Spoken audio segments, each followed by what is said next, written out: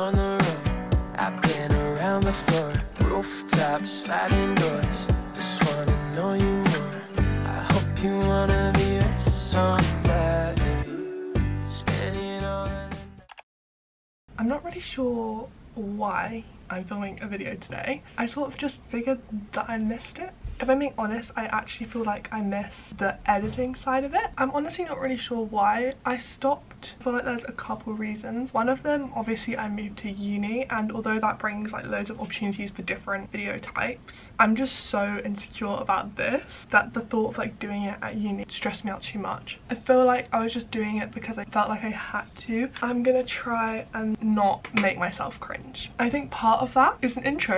I don't like doing intros. When I sit down and film a video and try and film an intro and it takes me like 20 goes, I'm then like put off by filming the rest of the video. I'm not gonna film an intro for this video. We're just gonna dive straight in. As you can tell, I'm getting ready for the day. I don't really do this very much at uni. I often just feel like a lazy little like slug. So I'm getting ready today because I feel like sometimes it just makes me feel more productive, and I've got quite a lot going on in the next couple days. I've got an essay due next week which I need to get on with and I'm kind of struggling with, so I'm gonna go to like a study space and do a bit of that just to try and make some progress.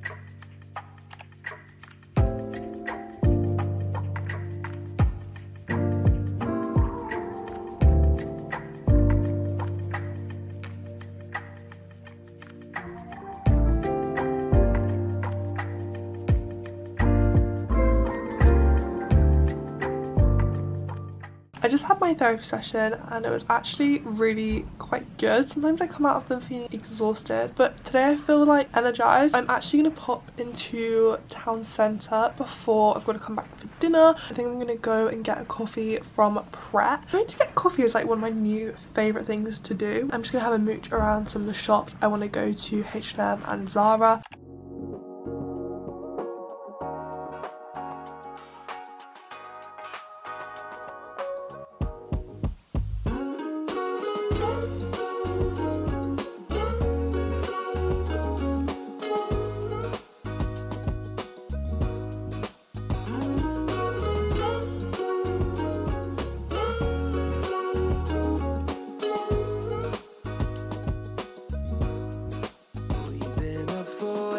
Too long, but I don't wanna come down.